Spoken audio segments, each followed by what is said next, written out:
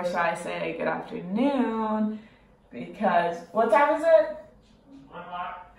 Because it's 1 o'clock and we accidentally slept in until 12:30 today, which was not planned. We just didn't set our alarm, and I guess from not sleeping for a few days, we ended up sleeping for 12 hours, but that's okay.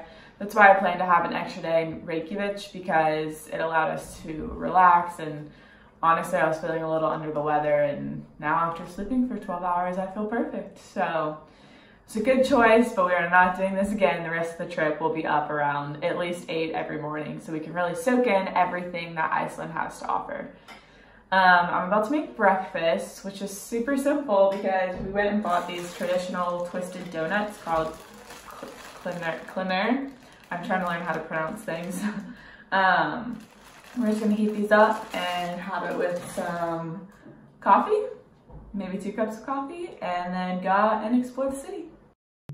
On my own, but I'm never alone. On a road to wherever I want. And you see, I'll go with the wind, the places I've been, I keep them within. Now, it does get completely frozen in winter, and it's not more than a week ago when it was covered in ice and snow here around the capital, but all of a sudden it warmed up and now it's raining, not snowing, which is unusual.